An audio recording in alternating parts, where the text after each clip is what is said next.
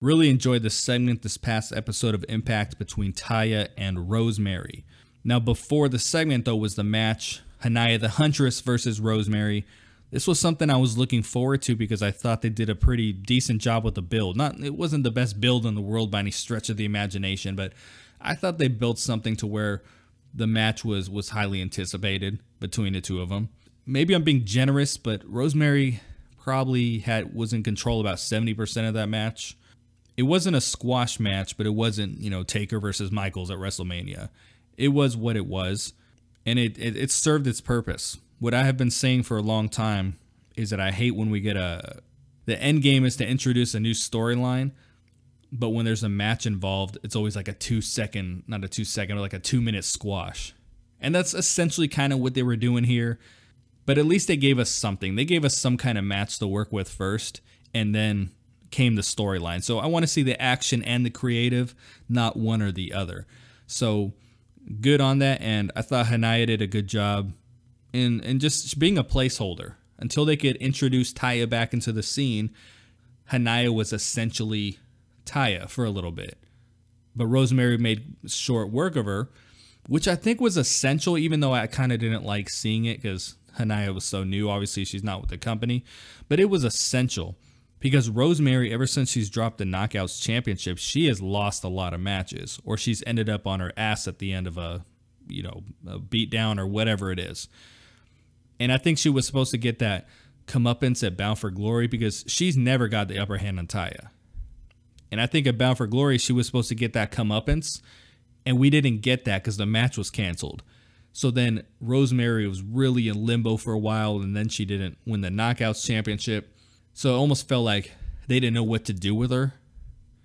And now she's back in this storyline with Taya. And hopefully we're going to get this Red Wedding match. Most of us have been assuming it's a First Blood match. I have to believe that's probably what it is.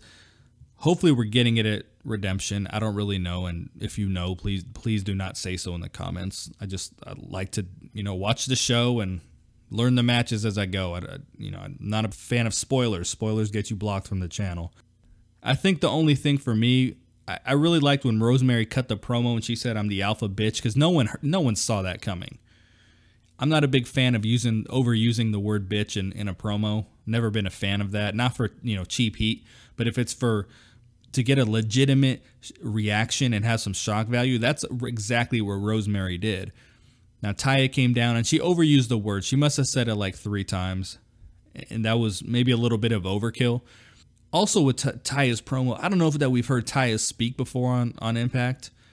I felt like her promo was a little airheadish, like almost like a Taryn Terrell, and I don't think that really fits her character. So I have to believe that's not really going to be her promo style going forward. I think it just is what she felt fit into the situation with her return and saying, "Do you miss me?"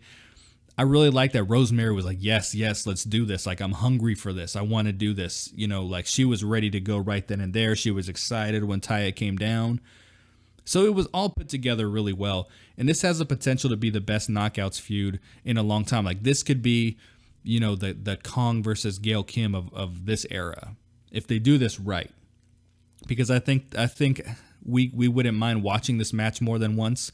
It's not one of those like Laurel Van Ness versus Allie, for instance. Like, I don't think that's something I think they're doing a good job with that storyline, but I don't think that's a feud that we would want to see more than a couple times. But I think Rosemary and Taya is something that if, one of those fight forever things, like if they were to fight at every single pay-per-view, I think people would be okay with it.